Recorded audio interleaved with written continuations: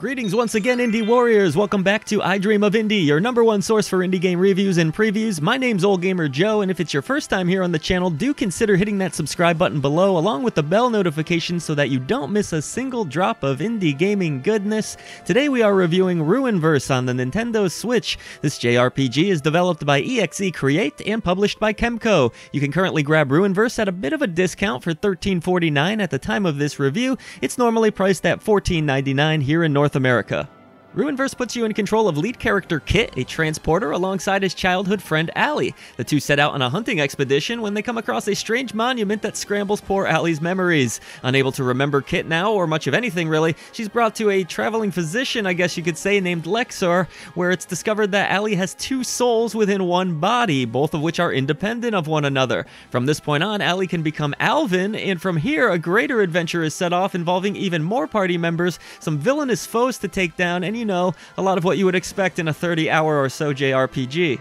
The cast of characters in Ruinverse is mostly entertaining, I would say. There are some decent dialogue interactions going on here. I wouldn't say the writing is phenomenal by any means, but I was mostly entertained. From Lexar's bizarre obsession with wanting to literally open people up to examine their insides, to a pouty bandit named Toto who can read ancient scripture but really just wants to rob the party, I honestly did grow to like this unlikely group of heroes. Some of the interactions, especially between Kit and Allie, are quite entertaining as she starts to shift between Allie and Alvin.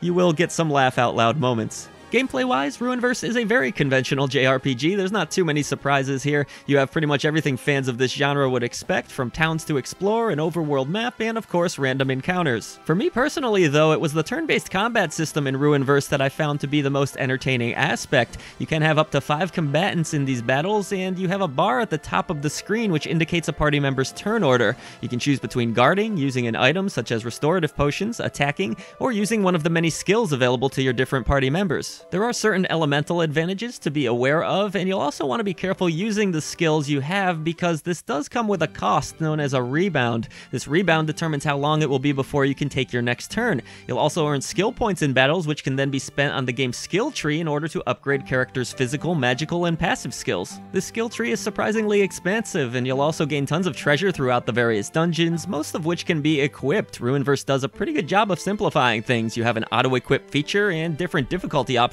as well. You can even turn on auto battle during these encounters if you so wish, though I don't always recommend it because you'll basically just do an endless onslaught of attacks and it can get you killed depending on the situation. So yeah, Ruinverse is a game that you can make as easy or difficult as you wish thanks to the different difficulty options, and getting around is fairly easy as the game features a rather linear set path, and Allie can eventually even teleport at times. As a fan of JRPGs in general, I thought Ruinverse successfully scratched the itch in a lot of ways. The combat is simple but effective, I love having an overworld map to explore, and the character interactions, as I mentioned earlier, kept me pushing forward. So if you don't go into Ruinverse expecting the next Final Fantasy, you'll probably end up getting a little bit drawn into the game if you're anything like Ole Gamer Joe.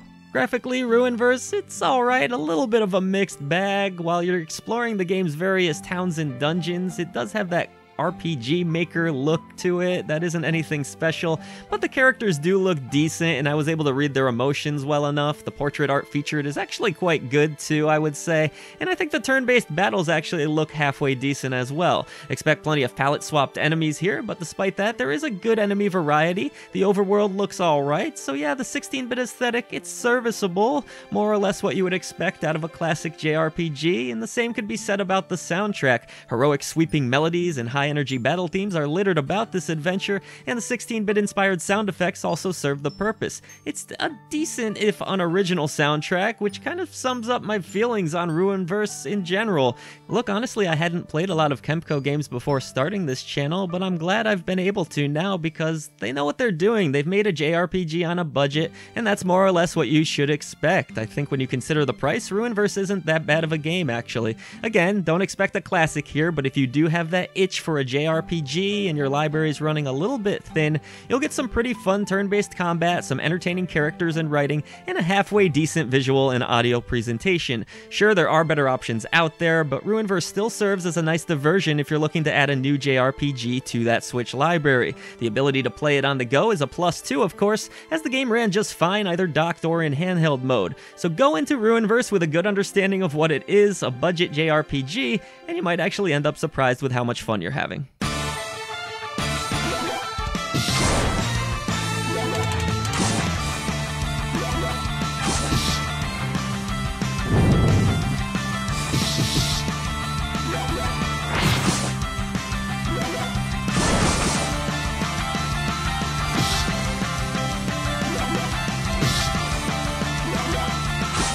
We would now like to take a quick moment to thank our great indie warriors who support us through channel memberships: Mitchell Hall, Kevilo Bunny, Bill Tikaz, Christian Cruz, Wesley Williams Semple, Kimberly H, Rosie Syntax, Chris Jackson. Thank you for supporting I Dream of Indie. It really does help us bring a voice to the voiceless ones in gaming. Everybody else should head down to the description box below where there are a ton of ways to support us. However you end up doing so, it means the world. We thank you so much.